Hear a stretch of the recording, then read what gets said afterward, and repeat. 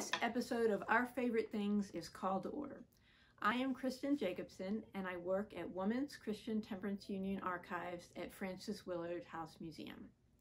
My favorite thing is a gavel, of which we have many at both the archives and the House Museum.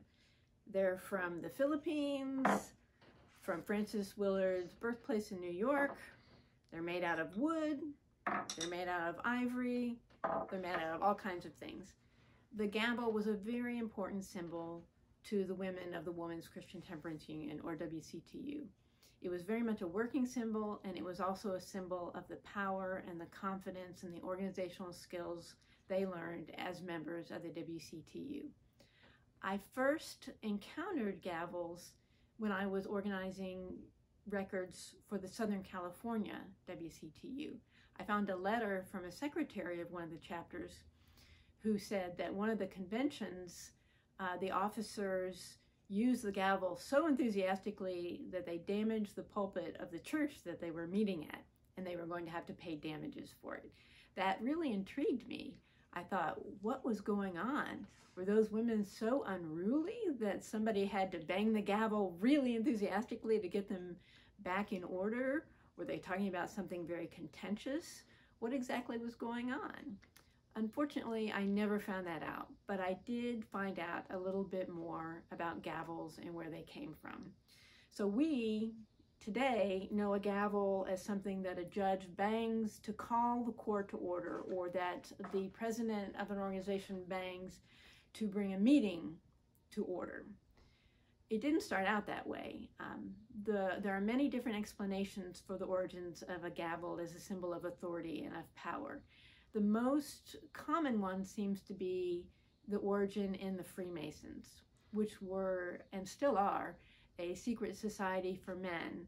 It originated in 16th century Scotland and was very popular at the time of the early United States Republic, and also in England. So the founding fathers would have been familiar with the Freemasons and with their and with the symbols that they adopted. The symbol, for example, of the gavel came from the medieval stonemasons or stoneworkers' gavel, which was basically a hammer. So the early Republic officers used the gavel as a symbol of power and authority in the Senate.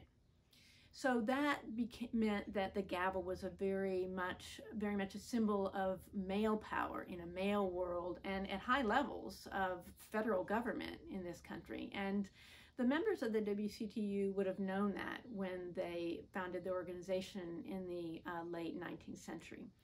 It was very surprising for women at that time to have adopted this male symbol of power. Women were mostly in the home. They were mothers, they were wives, they kept the house, but they did get involved in this temperance work. That was acceptable work for them to be involved in because it did protect the home. For example, if a husband and father spent all his pay on drink instead of food for the family, or if he beat his wife, that was not right, and that was something that women were called on to fight against. They did expand beyond that, though. They expanded into helping the poor, into helping workers, into helping marginalized groups, and they also expanded into higher levels of power in legislation and government. They worked on something that you will have heard a lot about lately, which is suffrage. The WCTU played a very important role in getting the passage of suffrage of the 19th Amendment in 1920. And they continue to work in legislation. So the gavel to them was a symbol of how they wanted to work within this male world. They were still women, but they wanted to use these male symbols, and they wanted to be an organization that was taken seriously. They were a very professional organization. They were very organized. They had chapters at the local level, the county, the state, the nation, and even the world. They considered themselves very professional, and they emulated the male world of power and the male way of running meetings. They used the gavel, they ran their meetings with a very professional type of organization.